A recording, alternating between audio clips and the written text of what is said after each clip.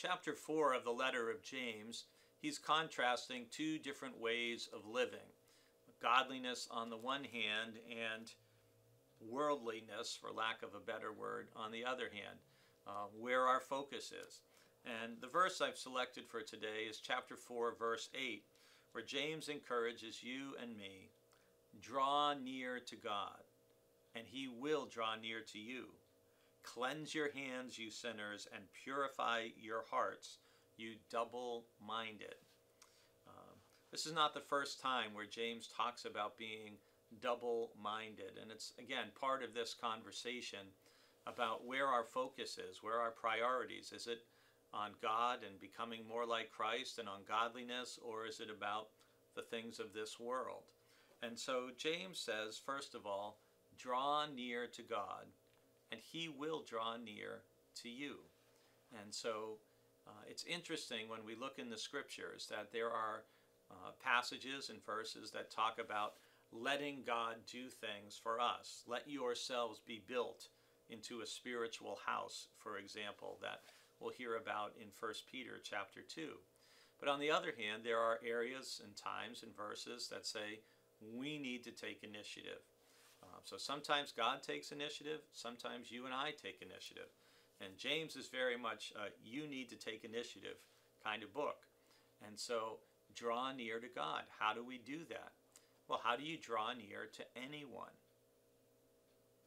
Well, I have to believe if I want to draw near to someone that they're there, that they're open to meeting with me.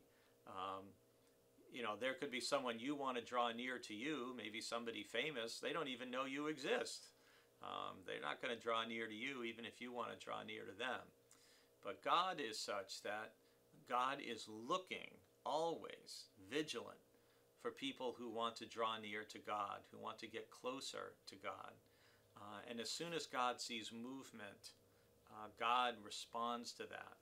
And so that's part of why hopefully you watch videos like this. This is part of how we can draw near to God, is just taking a few minutes each day to focus our thoughts on the God who created us and gives us our life, who loves us, wants the best for us, wants to be in relationship with us, wants us to be in relationship with other believers. So draw near to God, and he will draw near to you.